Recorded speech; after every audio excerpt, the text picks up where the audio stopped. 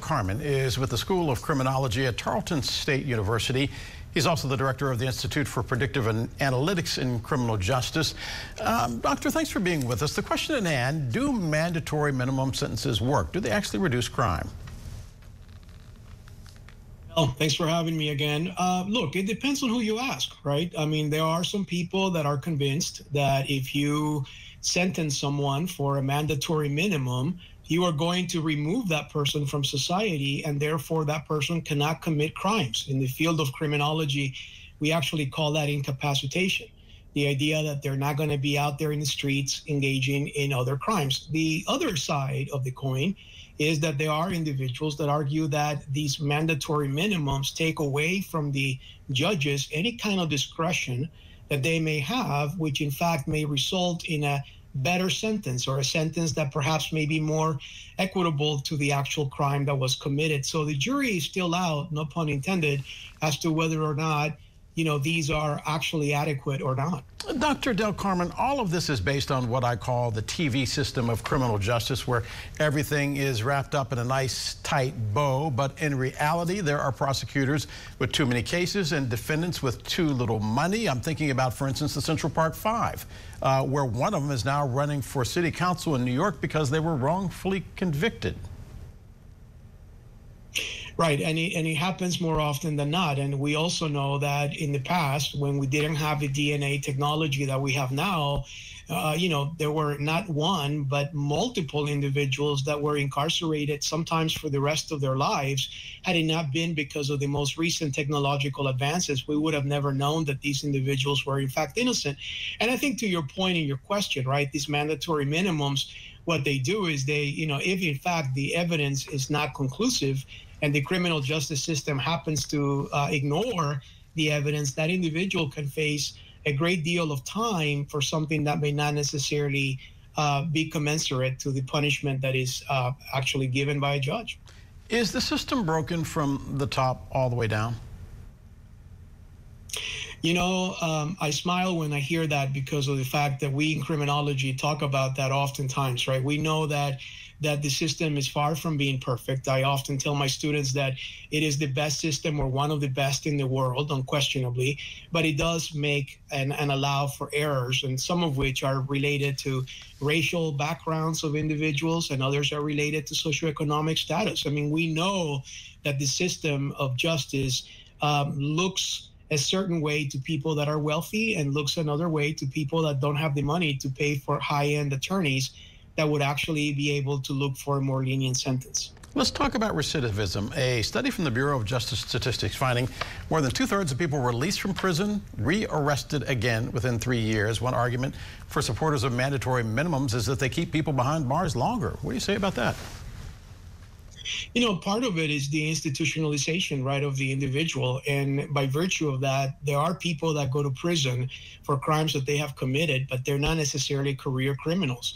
And while they are in prison, they're going to be learning how to do things more effectively, if you want to call it that, or to be more effective criminals. And so by the time they're released, they're going to come out with the equivalent of a 4, 5, 7-year indoctrination and learning experience on how to be a more violent criminal, or a more serious criminal, and go back to the same environment that they left before they were sentenced to prison, which is a recipe for disaster. I once did an investigation on a judge who actually sentenced people to work on his farm, and we know of prisons in states that use inmates for really what constitutes enslaved labor. Supporters, though, say the mandatory minimums eliminate the personal bias of prosecutors and judges. But does that work in every case? I would argue that the mandatory minimums were established with the sense that somehow taking that discretion away from the judge makes the system, less partial to injustice, right? But at the same time, one could argue that just the filing of the charges, the legal representation that those individual defendants are going to have, whether or not is done by private attorneys versus a court-appointed attorneys, whether or not the person has the money to hire the dream team equivalents that O.J. Simpson once did, versus someone that can hardly afford to pay for a mediocre attorney to represent them. I think all of those factors will make a huge difference in the outcome of the case before those mandatory minimums are actually imposed on the individual. I want you to listen to what one expert had to say just a moment ago in Chris Conti's report on the issue of a level playing field. Take a listen. Sometimes the sentence a person gets depends more on which judge he draws than what he did. And that is not just, and it sometimes results in excessively lenient sentences. So how can we have a system that is fair when that is actually the case, and do you agree? Well, you know, the judge that actually receives the case makes a difference, but I would argue that let's begin, you know, from the entry component of the criminal justice system, right? The person gets arrested and is booked in a jail, and the person is make or may not make bond. Or bail. And it's all based on socioeconomic factors and whether or not the person is a quote unquote recidivist or not. And many factors actually affect that individual from that perspective or from that point of entry all the way until the person gets sentenced.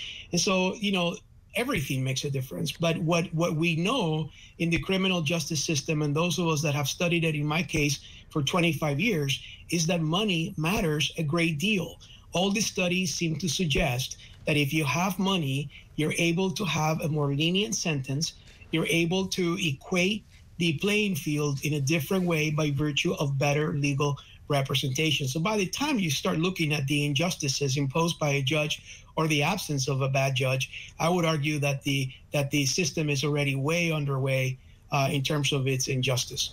Dr. Alex Del Carmen, doctor, thank you very much.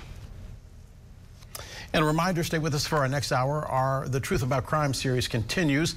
We'll take a critical look at school shootings and about the way the schools are now designed. We'll also take a look at a curved hallway that they say could save lives. That's next on your evening debrief. And then tune in Thursday night for our Scripps News special.